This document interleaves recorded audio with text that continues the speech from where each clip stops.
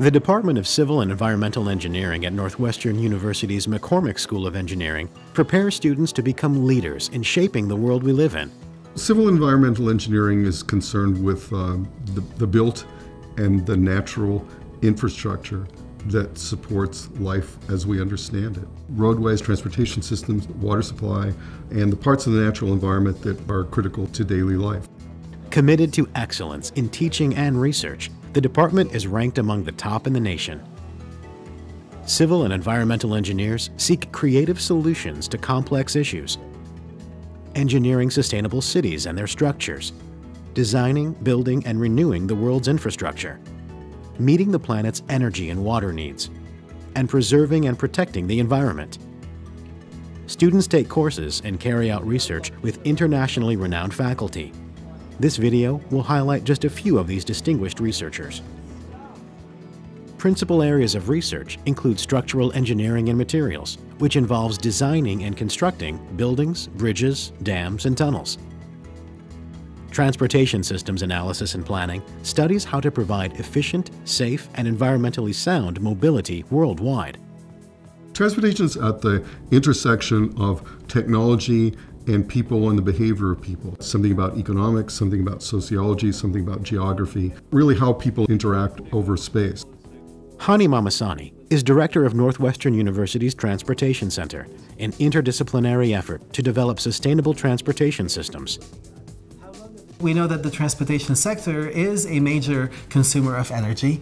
We know that the transportation sector is a major polluter in our cities, and therefore solutions to these global problems obviously must address transportation issues.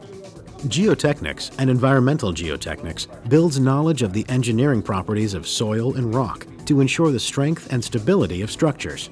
We build structures that are in, on, or of the earth, which is just about anything that you can think of, all the way from dams and tunnels to the controversial and unique. For instance, we deal with the design of nuclear waste repositories as well as the levees in New Orleans.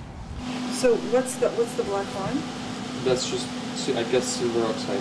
Over time it oxidized. Yeah. Environmental engineering and science seeks to shield the environment from the harmful effects of human activity. We want to preserve opportunity and the integrity of the life support system for future generations while we're meeting present needs. So we don't want to use everything up. We want to keep something there for the future.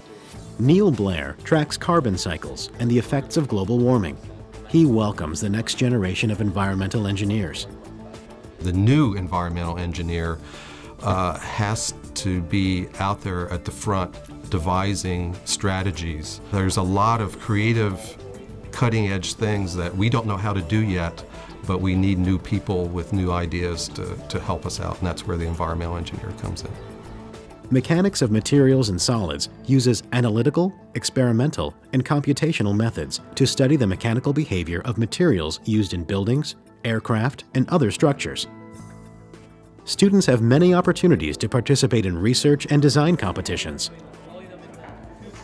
It's been a two and a half year project working on crack monitoring and structures with respect to how they've responded to blast vibrations and construction vibrations in the field.